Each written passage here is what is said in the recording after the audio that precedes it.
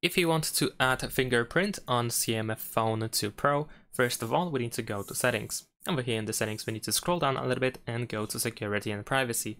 After that you should be able to go to device unlock over here, and now you should be able to find fingerprint option. So we can tap over here in order to start setting up.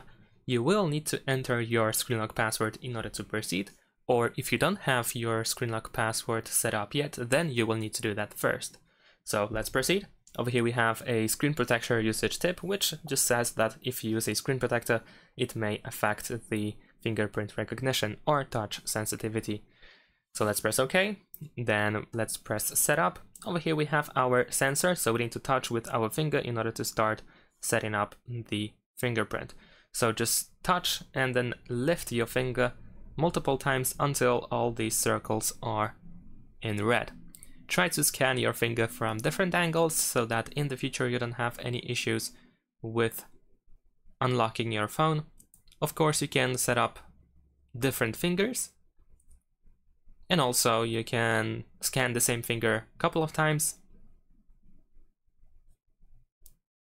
If you are afraid that, for example, the fingerprint won't work properly, so you can always scan the same finger twice.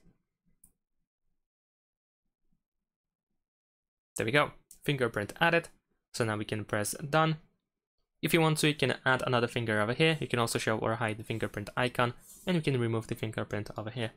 So that's about it. Thanks for watching. Leave a like and subscribe to my channel, and see you in my next videos. Bye.